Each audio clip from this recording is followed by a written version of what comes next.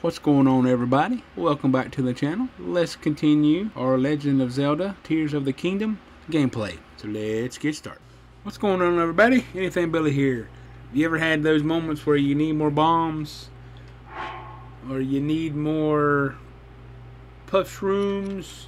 Or you need more muddle buds? They're hard to duplicate on the ground because they'll either explode or bust. So here's how you do it. You find yourself a little snazzy place like this. A cave with water. So what you'll do is you'll jump over the water, so when they land in the water, they won't explode on you. Like so.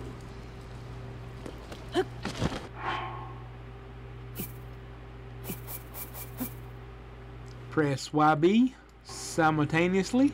Then hit plus real fast. That way you can go back to this screen.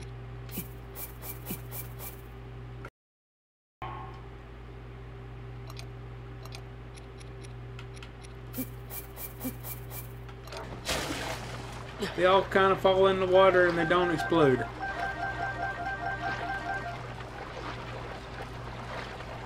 Because if you tried to do it, say, here, try doing it on land, they won't do it. Bombs will work here too.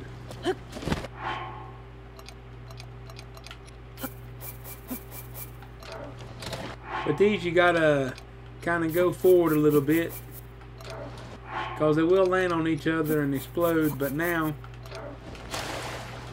I had 108. Here they are floating in the water.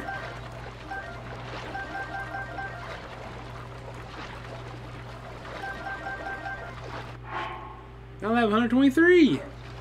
So anything that hits the ground, that explodes, that bursts open, even these.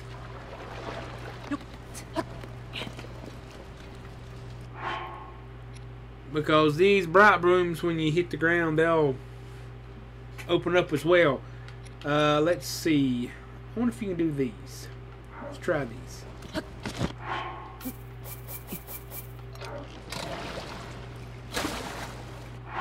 I had 84. 89. Yep, it works. So I've been trying to find a place to duplicate bombs and these things here. So I figured out, I tried the snow didn't work. I tried in the rainy area, that didn't work. So I'm like, maybe I'll try somewhere where I got water. So yeah. So just find you a cave, jump in it, start jumping off ledges, and dropping them in the water. I hope it's helped. So thank everybody for watching this little short video. If you like my videos, give me a thumbs up. If you want to see more Zelda Tears of the Kingdom gameplay, please hit that subscribe button and notification bell so you'll never miss an upload. So until then, keep exploring.